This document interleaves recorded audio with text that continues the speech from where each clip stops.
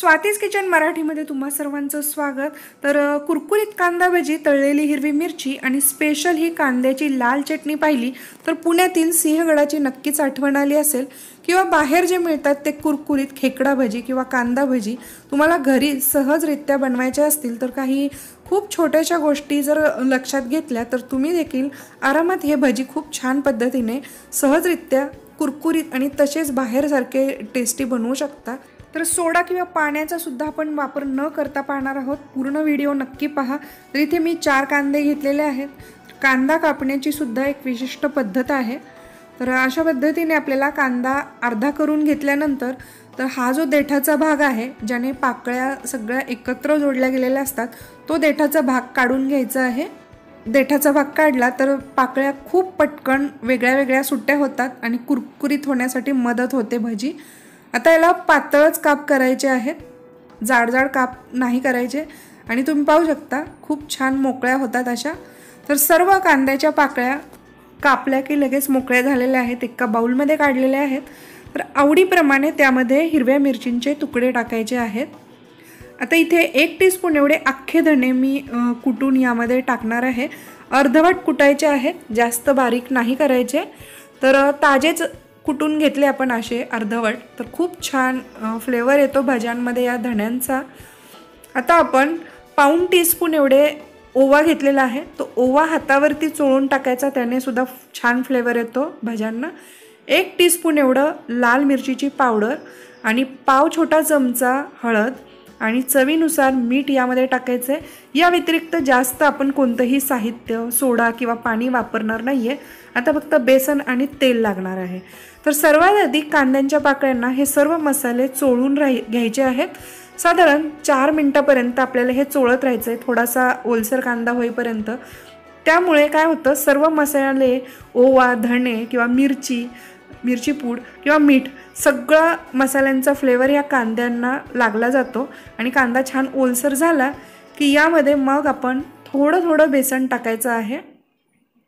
तर ही खूप महत्त्वाची टिप आहे की कांद्यामध्ये एकत्र जर बेसन टाकलं आपण तर भजी कुरकुरीत होत नाहीत आणि गोळा होतो, अंदाज येत नाही आपल्याला बेसनाचा किती बेसन लागेल। तर साधारण अशा पद्धतीने 3-4 छोटे चमचे बेसन यामध्ये टाकत आपण अशा पद्धतीने चुरून आपल्याला हे पीठ मळून घ्यायचं आहे। तर अगदी कांदा दिसला पाहिजे एवढंच पीठ टाकायचं आहे, त्यापेक्षा जास्त नाही। आणि कांदा फक्त एकमेकांना चिकटला जाईल एवढंच आपल्याला यामध्ये बेसन मिक्स करायचं आहे। बेसन शक्यतो कांद्यावरतीच टाकायचं आहे, भांड्याला खूप चिकटतं अशा पद्धतीने बेसन।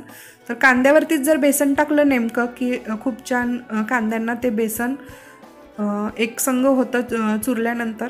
तर तुम्ही पाहू शकता चिकटपणा आलेला आहे सर्व याला। तर साधारण 1 ते 1.25 कप बेसन एवढंच लागलेलं आहे। आता भजी करण्यासाठी बॅटर तयार आहे आणि इथे एका बाजूला छान कडक तापलेलं तेल आहे।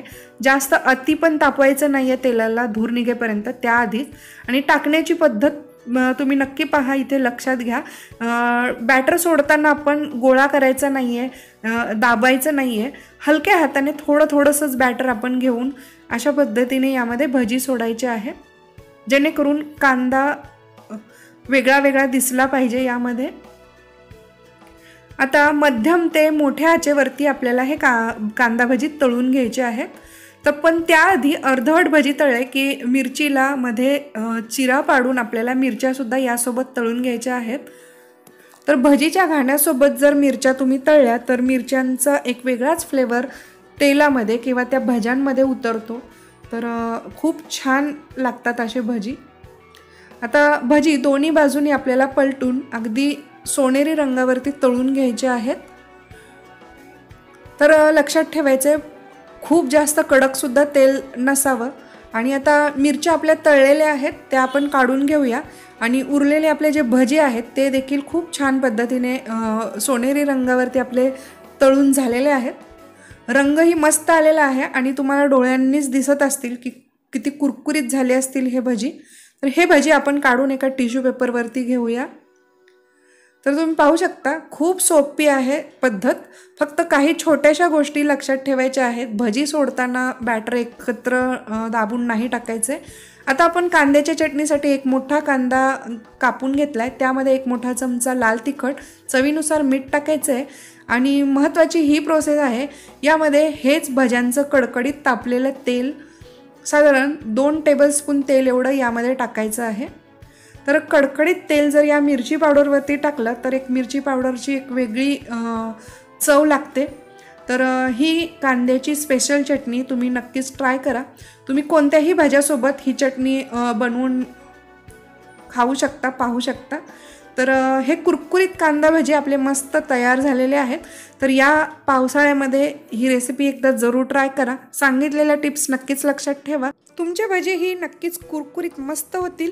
तर रेसिपी आवडली असेल तर व्हिडिओला लाईक जरूर करा, चॅनलला सबस्क्राईब करा, साईडचं घंटीचं बटन आहे ते जरूर प्रेस करा. त्याने माझे व्हिडिओ सर्वात आधी मिळतील.